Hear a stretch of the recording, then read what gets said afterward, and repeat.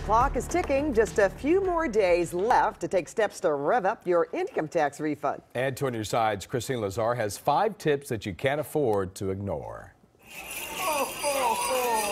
Tis the season to be merry, but it's also the best time to focus on your taxes. Most planning should take place prior to the end of the year. The moves you make now can mean more money in your pocket when you get your tax refund. If you have a 401k plan, you want to try to put the maximum amount.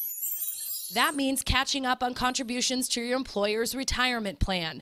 The maximum contribution is $18,000 or $24,000 if you're 50 or older. You must catch up by December 31st. You're trying to make your taxable income less. And if you're getting a year-end bonus, consider postponing it until after the new year, so you don't have to add it to your 2017 income.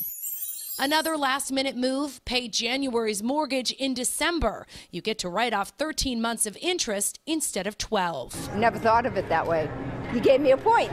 Yeah, that's a good idea. It's a 3-paycheck month. And if you can afford it, pay some or all of your 2018 property taxes now. You have a larger deduction by making that extra payment earlier.